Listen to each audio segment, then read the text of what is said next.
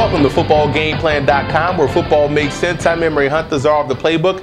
Bring you a catfans.com game of the week preview between the Sam Houston State Bearkats and the Texas Southern Tigers.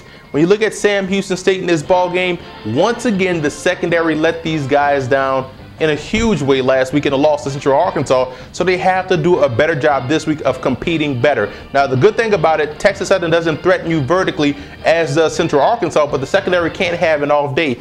And they have to get back to basics overall. I'm talking about catching passes, not dropping the football, no penalties, tying up loose ends, getting back to basics. I think the Bearcats can have a chance to win this ball game. Now, when you look at Texas Southern in this ball game, you look at their offense, they're struggling right now to put points on the board. They're struggling to find their rhythm. They started out great in week 1, but it's been a steadily decline since then. The offense has to get back on track, and if they can get something going throwing the football, this would be the week to get it going. I also look at the offensive line versus the D-line in this matchup.